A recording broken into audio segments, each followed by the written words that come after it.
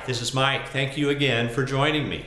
So, what's going on in the market? What is happening anyway? So all of these numbers are for Bonneville County over the past quarter.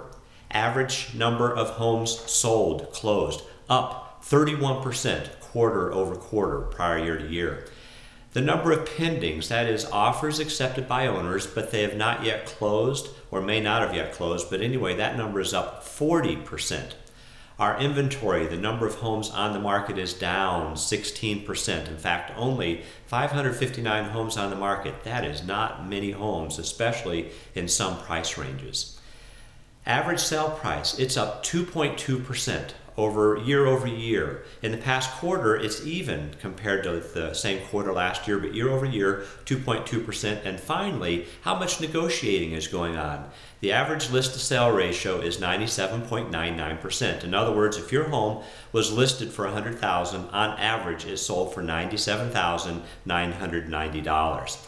So that's the average statistic. So our market's doing great. Now, if you love numbers, I also have all these stats in much more detail, isolated by price range. If you look at the bottom of the screen, there's a tab you can click and it'll just take you to that. You can download it on a PDF.